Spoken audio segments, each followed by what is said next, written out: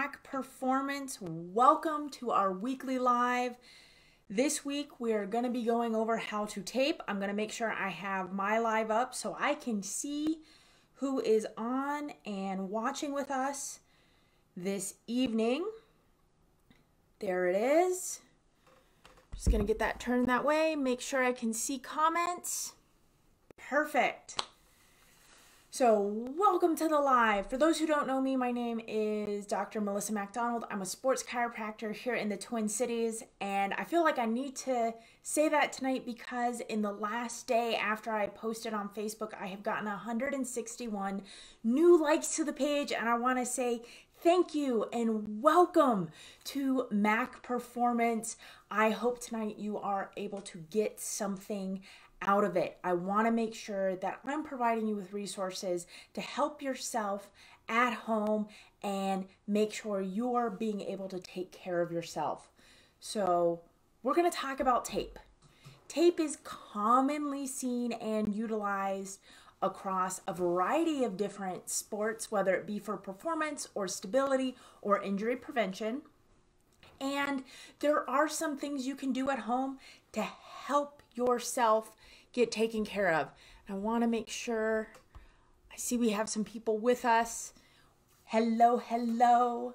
So we need to go over the different types of tape. What type of tape is there? The most common tape that most people think of in the world of athletics, and these taping techniques can be used for non-athletic people. This is really just something to help support and or add some external awareness, so some proprioception to the joint area, which can help alleviate pain. And the first tape is white athletic tape, simple white athletic tape. It is non-stretchy, easily tears, and is commonly used for wrists and thumbs and even ankle tapes. Granted, research is out on whether this actually provides help.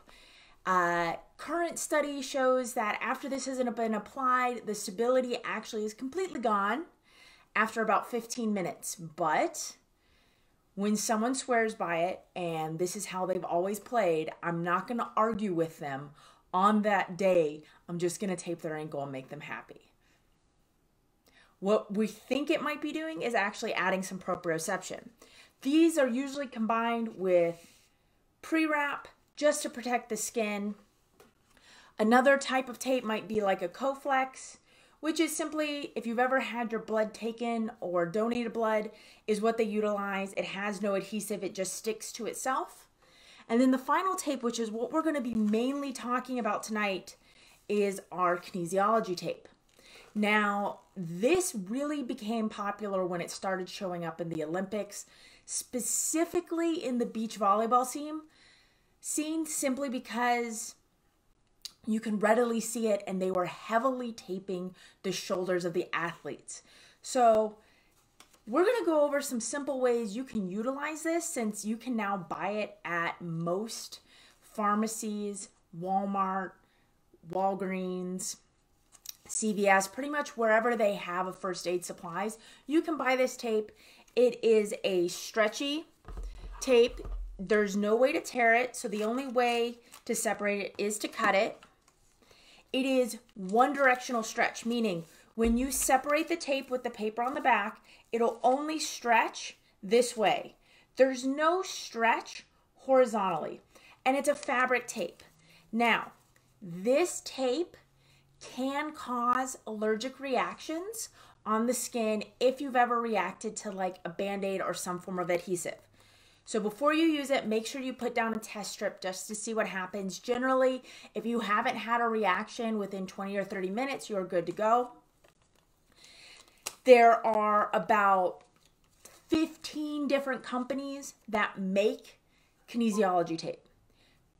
I don't personally have a favorite. Whatever will stick, whatever preference my athlete has or the person I'm applying it to, or whatever I have on hand or have been given for free, is the tape I'm going to use. So this is just a simple Mueller blue kinesiology tape. It has a squiggly adhesive to help it just conform to the muscles a little easier. and let's go over some techniques. So the 3 big areas of the body we're going to show is shoulder, low back, and knee.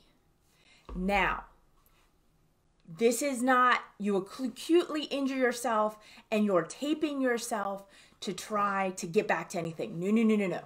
This is, I'm feeling a little achy, stiff, and I want to keep being active and it's just not feeling quite right. No real pain. It's just not. Then this is a great use for that tape. Just to kind of help provide you some additional feeling to that area, which can reduce some of the discomfort. So I'm going to bring our ever favorite model in to show some of the taping on. And I apologize, he's Scottish, so if you need to put sunglasses on, I totally understand. I know, I should be nicer to him. I should be. Let's see, is there a difference between store-bought or a medical supply bot? Travis, honestly, no. There really isn't a difference in tape quality at this time, especially with KT tape is commonly found in Walmart and you can get the extremes. There really is no difference. The only tape that I have found to have significant difference is dynamic tape. And just going to grab, dynamic tape has this really fantastic aboriginal pattern. It's a completely different tape. It's a biomechanical tape. That one actually requires certifications to apply because you can hurt people with it. I personally have been certified in it and I've still screwed it up and caused skin damage and skin pain and blistering that is beyond an allergic reaction. It is simply just damage to the skin. So it takes a little finessing to actually apply it appropriately. So for our first tape, we're going to measure the tape for where we're going to apply it. We're going to work on our shoulder. I'm going to have him place his arm on his opposite shoulder. When we're applying kinesiology tape, we want to keep it on a lengthened muscle. This way, when it comes back to neutral, it's completely relaxed and actually crumples up and provides additional proprioceptive support. So we're going to measure from about the midway on the shoulder blade to the top of that deltoid muscle, and we're going to cut the tape. Now, instead of measuring that twice, I'm just going to cut 2 strips of equal length. One for the front, one for the back. Now, to keep the tape on longer, so this tape can be left on for 3 to 5 days with no issues, no problem with showering. One thing I will tell you, don't take a blow dryer to it. It is a heat-activated adhesive, meaning if you take a blow dryer to it and actually dry it with that, you can activate the heat of the adhesive and permanently adhere it to your skin. That's not good. So you pat it dry with a towel. Now we're going to cut and round the corners of the tape. This is going to help it stay on a little longer so it doesn't catch as much. So I've just simply rounded the corners. I folded it over and did it all at once because I'm lazy. I don't like to individually cut it. Now, we want to make sure that we have the area cleaned off, simply meaning they're not sweaty, they're not dirty. You don't want to take like rubbing alcohol to the area. That can actually make the tape not stick as well. You need some of the natural oils.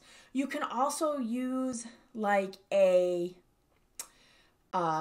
second skin or an adhesive helper to kind of make it a little more sticky to help it stick, especially if you're dealing with a sweaty hockey player. With all their gear, it sometimes will rub off. So you might need to use some extra adhesive helper to get it to stick.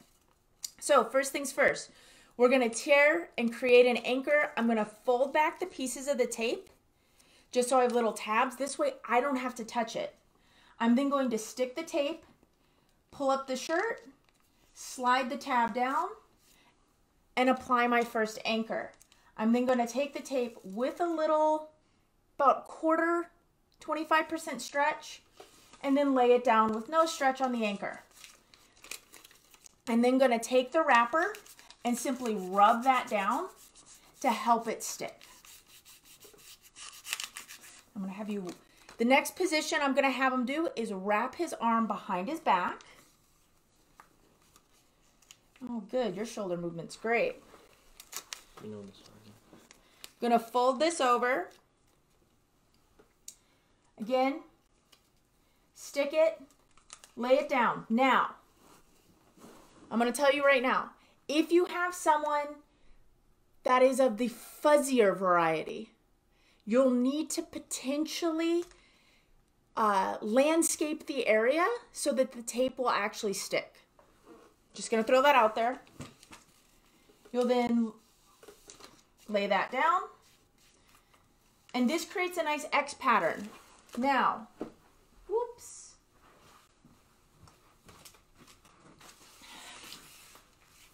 The third piece is where you get to have a little fun.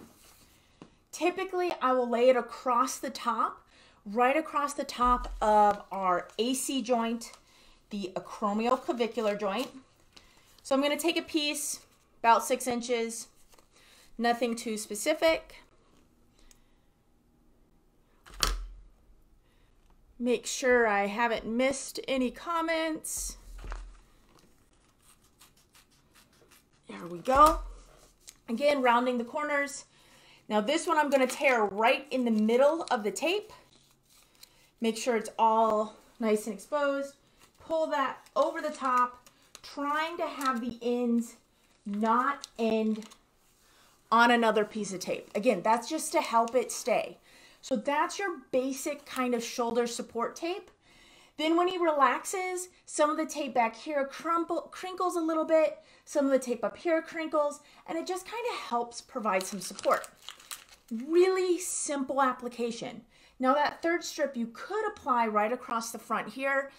That sometimes doesn't work as well because it'll get caught in some of the skin folds and prevent some of the movement. So this gives you the most range of movement of your shoulder and allows you to kind of keep up with it. Now, just gonna make sure I have my live up to date. Oh no, I'm losing my live contact. I don't know what you guys are saying. I'm sorry. Okay. There we go. We are up to date. Technology, don't fail me now. Okay. Now I'm going to have him flip his knee up onto a chair. We're going to go over how to do a basic knee tape. Now, a lot of times for our knees, we want to make sure that we're kind of taking care of something called patellofemoral pain syndrome. That simply means the kneecap is not moving well in this area, and it can cause pain at the base. It can cause some pain on the outside and the inside. It's kind of this funny pain that kind of moves around, generally achy, can get worse with running. So this is a good tape to help that. So again, we're going to measure from the top to the bottom. We're going to cut 2 pieces of about equal size.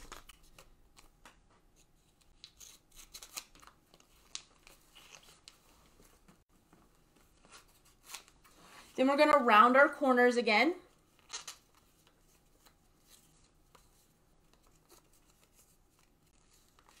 There we go. And now, again, if you have someone that has overly furry legs, you might have to do some landscaping just to make sure. We're going to apply the tape right at the end of the kneecap, wrap it around to the top, making a little C. We're then going to do the same thing on the other side.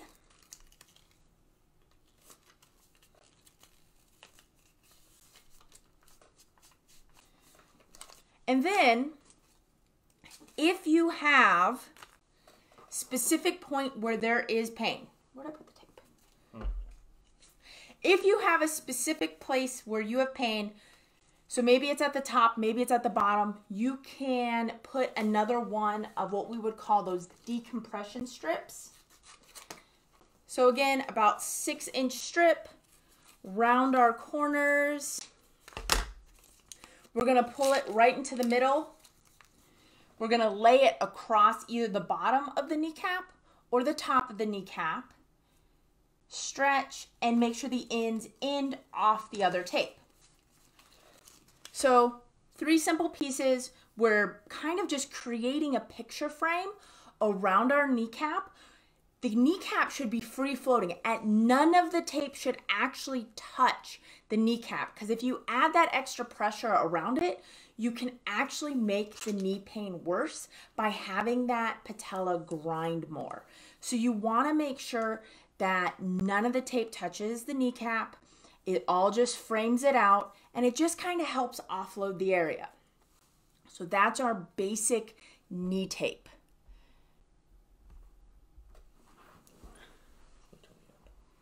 All right. Now, I'm going to have you spin around. The last tape we're going to do is our low back tape. Now, I apologize. We tried every form of lighting. Oh, it's not that bad. It's not as bad this time. So we're going to apply the low back. We're going to, again, have him on stretch. So we're going to have him lean forward. We're going to measure from the base of the, basically sacroiliac joint, base of the spine here, and we're going to do a cross up to the bottom rib cage. We're going to cut 2 pieces of tape. You could simply do tape straight up the middle of the back. I prefer the cross pattern. Is there a better way? It doesn't matter. It's whatever both person you're taping preference and the taper's preference. I feel like the cross feels a little bit better, or the X feels a little bit better when I have it done to me than just having the strips up the middle of the back. But again, that's personal preference. So we're going to create our little tabs. Now this is where I'm going to tell you, this is the pro tip. Start at the bottom and go to the top, because you have a lot of room to work with up here. If you start up here and you have a lot of excess tape coming down here, not as good. So I like to put the tape right at the bottom of the pant. Simply slide it down, stick it on, then walk the tape up, end it up there, then rubbing it in. Do the same thing on the other side.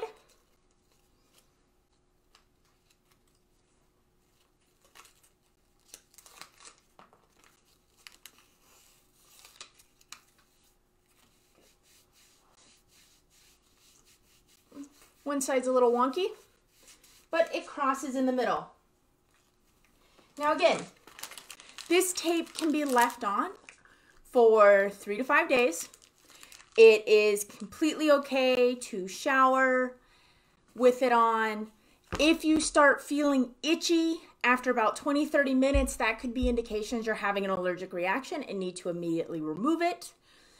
After about 3 to 5 days, it will become itchy, because there's still all the dead skin cells building up underneath it and sweat, so that can cause some itching. That's not an allergic reaction though. It's really that reaction within the first 20-30 minutes of having the tape on that we're more concerned with. Mm-hmm. So those are the 3 areas of tape that I plan to cover. Is there anything else people have questions on? Rachel, no.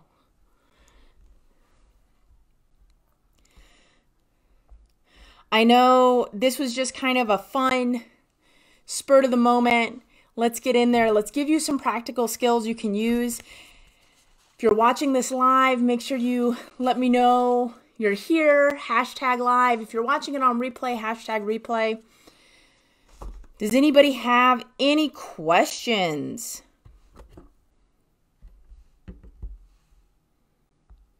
Let's see. I see Rachel and Jake and Travis and Maria and Megan. Welcome tonight. It's good to have you. I know I saw some other people popping in and out.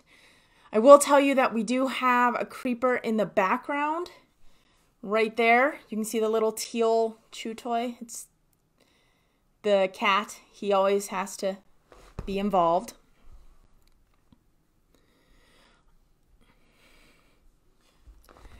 Oop, I see Todd's on. Welcome. Yes, I did talk a little bit about dynamic tape, but that is way too complicated for just too easy to injure. All right. Is there an absolute wrong way to tape, such as a kneecap thing you mentioned? So is there a way to apply the tape that could be harmful? Always, yes, potentially. Like I said in the beginning, this tape does have some stretch to it.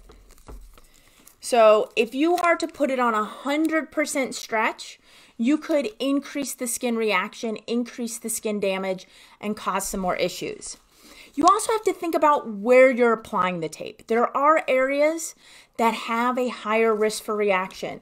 So our inside of our elbows, back of our knees where the skin's a little bit softer. And again, anywhere there is excessive hair is going to be a more challenging area to tape. Ultimately, it's pretty hard to hurt yourself with this style of taping. Make sure you're not cutting off any circulation by applying the tape too tightly.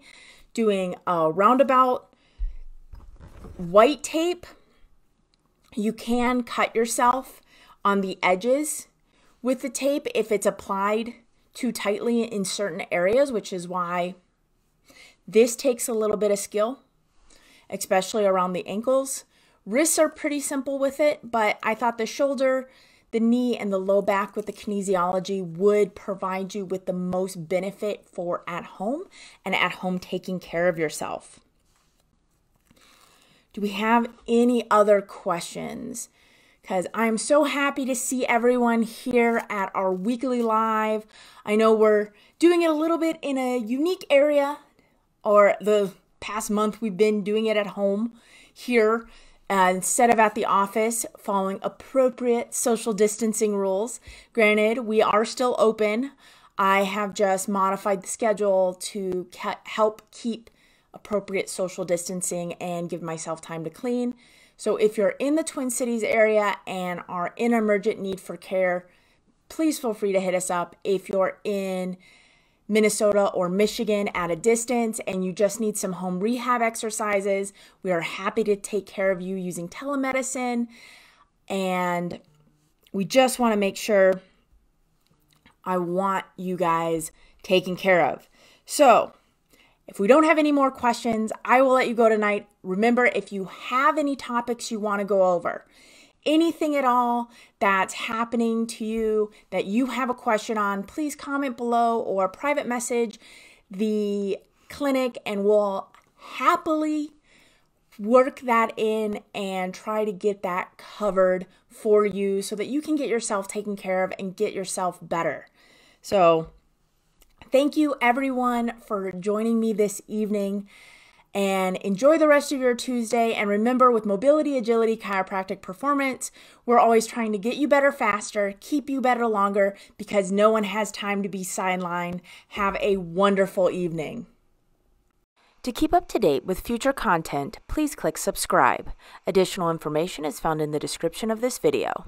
All information, content, and material of this video is for information purposes only and are not intended to serve as a substitute for the consultation, diagnosis, and/or medical treatment of a qualified physician or healthcare provider.